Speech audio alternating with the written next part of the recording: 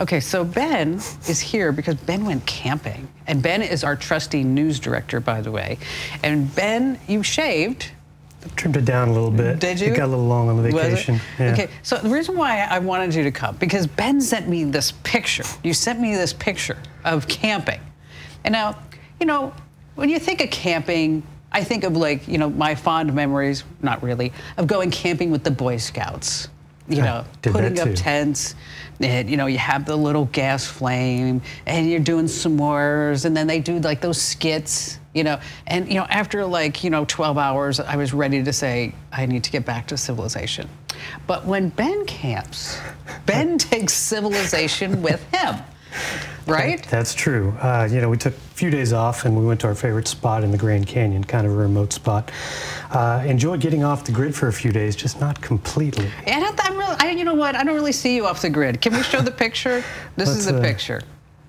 Okay. Oh, that's the first one. That's see, even my tent has the word technology on it. Oh, okay. So, all right. So that's just the tent. So let's. Okay, that's a big ass tent. It's well, you got, you know.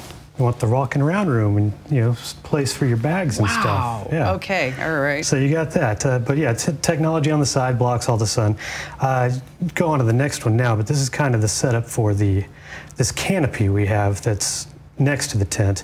And I'm using this Jackery solar generator station. Yeah. Okay, how did that work out? That worked out pretty well. Really? That worked out pretty well, yeah. Did you ever run out of juice? No, because I did charge it using that. First things first, we kind of used it on the kitchen. You know, we brought the George Foreman grill to test it out on. Didn't want to bring the full-size grill, so we brought the Foreman. So it worked out. Yeah, we have there's another shot just kind of the setup there with the camp tent. And if you look in, you got the kitchen. We got the little propane camping stove, everything like that. Do you have like a toilet? Do you bring a toilet with you? No, but they have facilities out there. Okay, good. It's primitive, but if you walk like quarter mile, they've got facilities on the property. Good. All right. But yeah, it charged the phones, ran the Foreman grill, some of the bonus gear we brought along. But I wanted to see just how much we could power with the generator. So, you know, on a camping trip. Sure. So brought along a projector, a Blu-ray player, and an Apple TV. So, and that's us watching Avatar on the first night. Oh, God. Yeah, that screen right there, that projector screen, it's made for canopies like that. Picked it up for like 15 bucks at Walmart. Did you really? Yeah, I didn't even know they made them. It just connects to that canopy. You know what? I've never seen one before. Well, yeah, I watched Avatar, but kind of got to get a little backstory now. So I'm a huge Phoenix Suns fan. I grew up in Oklahoma City, but I was a huge Phoenix Suns fan back in the 90s. You know, we planned this camping trip a couple months ago, didn't know how far they go. That's me right there. Oh. The last time the Phoenix Suns made it to the NBA Finals in 1993. So I wasn't going to let a camping trip keep me from watching Game 1. You still look like that. I mean, you still have that picture on the right. You still have that. The glasses, the beard, all that. So we wanted to try that out too, not just watching movies, but I had a decent 3G signal on my phone, which I don't know, you know, 3G is so old. Right. You know, decent can be, you know, you don't always know what you're going to get. Exactly. But I fired up my iPhone, opened up the Apple TV app, or the AT&T TV app, and, you know, brought up the game.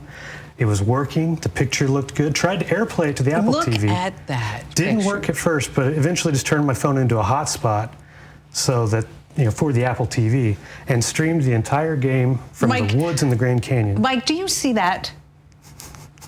Do you see that? No, the big question is, did the Suns win that game? Oh, they did. Yeah. They did. Yeah. Okay. They're up 2-0 in the series. You know what? When you sent me that picture in the chat of camping, I busted out laughing.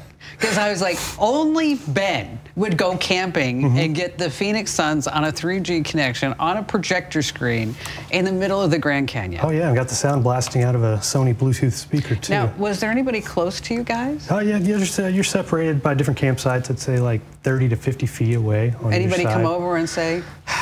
Well, they came to see what was going on, you know, because you have a projector in the woods. They didn't care so much about the game because it's the Grand Canyon. They're tourists from everywhere else. They don't care about the Phoenix Suns. Yes. But they did want to just like, how are you doing that? It's like, well, let me explain. I like doing that. Wow. Okay. So this projector screen, it's just a screen that rolls down? You don't have to blow it up? And it just connects to the sides of the canopy, made specifically for like 10-foot canopies. So I'm still astounded that you were able to get the Suns game. Well, that's why I wanted you to come down and tell everybody, because I'm sure like they were shocked as much as I was, like looking at this, like only Ben would figure out how to get this. Wasn't going to miss it. 28 years. You did a good job, and it's probably because you put the projector screen up that they won. You know that. Exactly. And if you hadn't done that, it would not have worked out.